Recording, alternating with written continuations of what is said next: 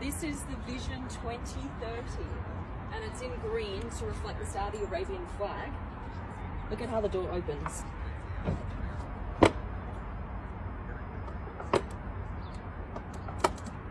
And that is so you don't have to duck to get into the car, right?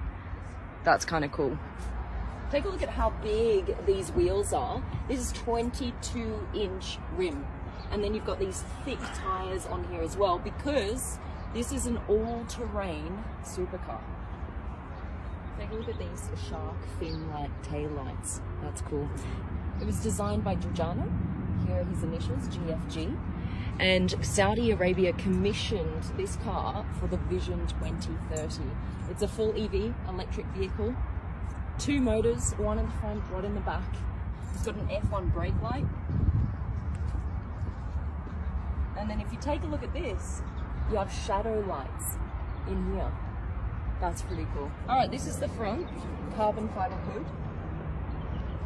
So you can see the different cameras here, side cameras, left, right, reverse camera up here, massive screen in the middle. The idea behind this car is it's not the fastest EV, it's not the quickest EV, but what it can do is go 200 kilometers an hour in all terrains. So off-road at 200k an hour. Okay, this is how you turn the car on, and then look what happens. This goes on. All right, ready? Let's go.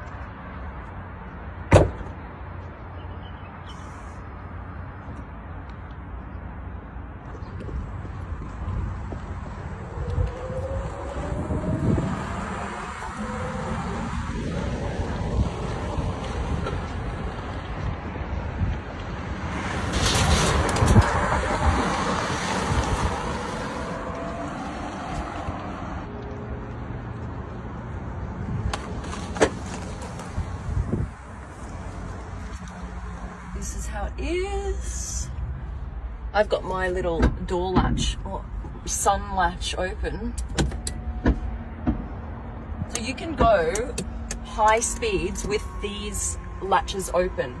It has about 540 horsepower and the batteries run here in the middle and behind the chairs. I love how the camel's waiting for you.